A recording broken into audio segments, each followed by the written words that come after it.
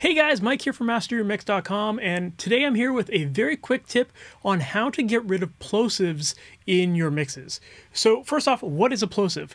Well, if you have a singer that's too close to a mic, sometimes when they say words that have like P's or B's or T's, sometimes there's a lot of air that gets pushed into the microphone, and you get almost this kind of like that kind of sound. You get this like that wind hitting that microphone, right?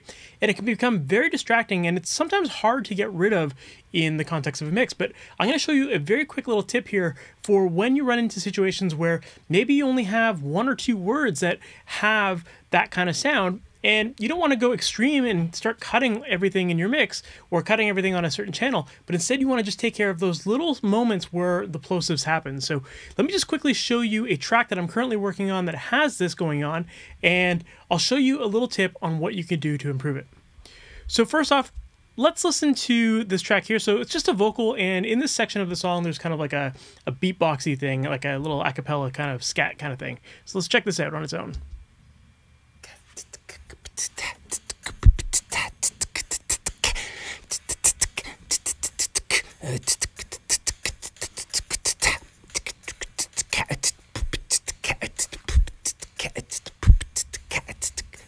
So you get the idea there, right? But there's definitely like 2 or 3 spots in here where I can really hear that the singer is really close to the mic and you're getting that plosive sound. Right around here is one of them. You can hear it almost sounds like he's tapping the microphone.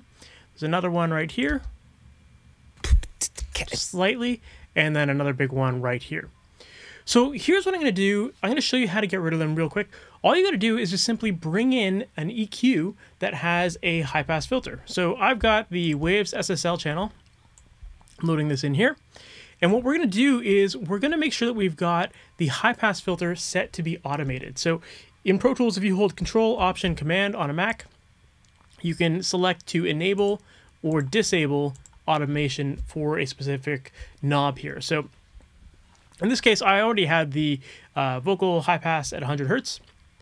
But what I want to do here is I want to make sure that when we hear those loud boosts of low end, that we're cleaning it up. So what we're going to do is we're going to flip over to automation mode in Pro Tools. So I'm just going to switch over.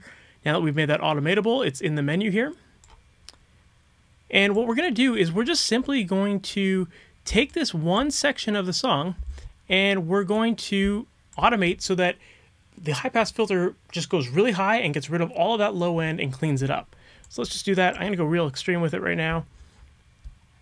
Do it here as well. And you don't want to go with too wide of sections, because if you do that, then it's going to be noticeable that the low end disappears. I think the other one was right around here. Right here. So this one's not as crazy, but let's just clean that up. And we'll go like that. So now that we've automated this, I'm going to play this through and listen to it, and you're not going to notice that little pooh, that heavy low-end boost. You're not going to notice that as much. And if you want to just see the automation in action, if you pay attention to right here, as I play this back, you'll actually see this knob jump all the way up.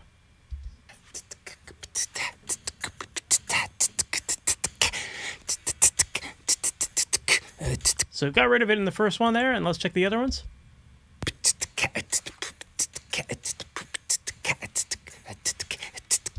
There you go. That's it. Super fast, super easy to do, and all you got to do is just use a little bit of automation and a high-pass filter. It's a very quick, easy fix, and if you only have a couple moments in a song where you're hearing this, this is the easiest way to go.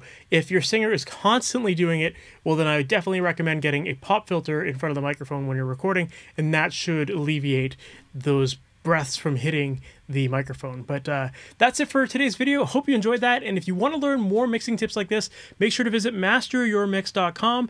On that website, I'm always giving away new tutorials and podcast episodes and a whole bunch of other great stuff to help you create pro-sounding mixes from your home studio. And if you actually go to the website right now, I'm giving away a free download for what I call the Ultimate Mixing Blueprint. It's a guide to using EQ and compression in your mixes, and it shows you which frequencies to pay attention to, which ones to boost, which ones to cut, what sort of compression settings you should try. And the idea is to help you get started right away and take out all of the guesswork so that you're not trying to figure out which frequencies are important. Instead, it's going to point you in the right direction. So make sure to check that out, MasterYourMix.com. And that's it for today's video, guys. I'll talk to you in the next one.